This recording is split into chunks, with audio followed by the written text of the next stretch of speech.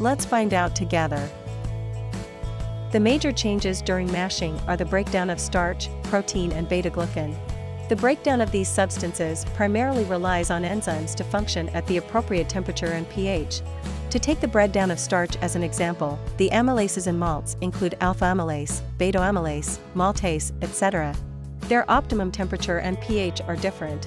Therefore, during the mashing process, various enzymes should be fully activated in stages through temperature regulation. This decomposes the starch completely. If there is any residual starch, it will lead to cloudy beer. The breakdown of starch is the most important enzymatic reaction in the mashing process. In addition, the breakdown of proteins directly affects beer fermentation and the quality of the final beer. In order to ensure that there is sufficient nitrogen to be used during yeast's multiplication, and to ensure that the beer has a better taste, the proportion of macromolecule nitrogen, mid-molecule nitrogen and low-molecule nitrogen in the wort was required to be appropriate.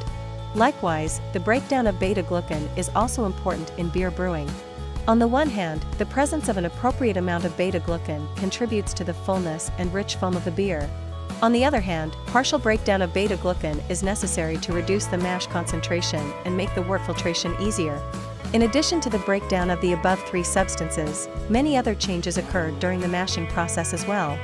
These changes are all aimed at obtaining a good quality beer in the end. If you want to learn more about beer brewing, be sure to follow us.